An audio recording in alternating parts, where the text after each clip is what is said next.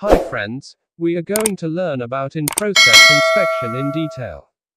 In the manufacturing process, everyone is focusing on product quality. Everyone expects that our manufacturing process should produce the product without defect. And here, inspection is one of the methods that play a role to detect defects in manufacturing production process. Now the question is how this type of control helps our manufacturing production process. What is in-process inspection? When the product part is in production stage, we need to ensure that all products meet the quality requirements. Therefore, in-process inspection is carried out to ensure that our product batch is okay as per the required parameters and specifications. There is a simple inspection is done with the help of measurement tools, equipment, gauges, and visuals to ensure our product is as per requirement. What is the frequency of in-process inspection? The in-process inspection is carried out at regular intervals. The frequency of inspection could be hourly, once in 2 hours, 2 to 3 times in a shift, etc.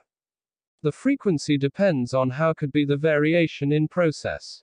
How we can easily detect defective parts with regular frequency.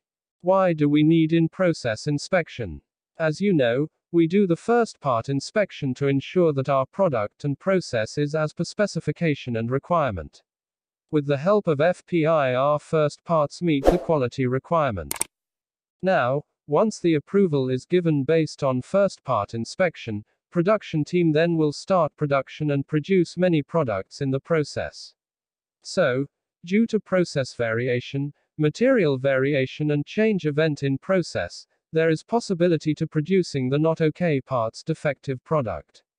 Here in-process inspection is required to ensure that our entire production batch should meet the quality requirement and free from defective parts. So, at the regular interval, we will be ensuring our production to be fulfilled the quality requirement. How to do in-process inspection? Specifically, this is the inspection activity. In the control plan, you are going to identify the product characteristics and their control method. Here, inspection report is created based on the control plan. In the report, product characteristics that we need to check are listed. Along with the parameters how you are going to check this is also mentioned. In-process inspection report format. Finally, the operator should check the product as per inspection methods. That's it. You need to record inspection results in the report. If you found there is not okay part, then you can stop production. Make corrections, recheck the part after, and then start production again. Example of in-process inspection report. Here is an example of the in-process inspection report. You can easily understand. Now we have one product with the product design, drawing as below. Now we need to add the product characteristics in the inspection report to check in production process. Refer below inspection report for your reference.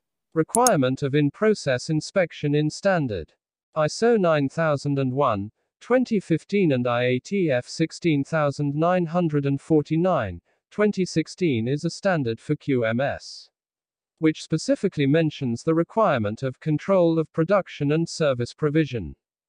However, it does include a clause 8.5 that requires control of non-conforming output. So, we need to check our products so that non-conforming parts do not pass to the customer end. Conclusion. We do the first part inspection to verify that our product and process first part conforms to specification. But after some time, if there is any change event happen in process, then there is a risk of defective parts production can happen. Therefore, to avoid cost of rejection and time, we need to perform the in-process inspection. And this is the verification inspection that whatever production we are producing till the time is okay. Thank you friends.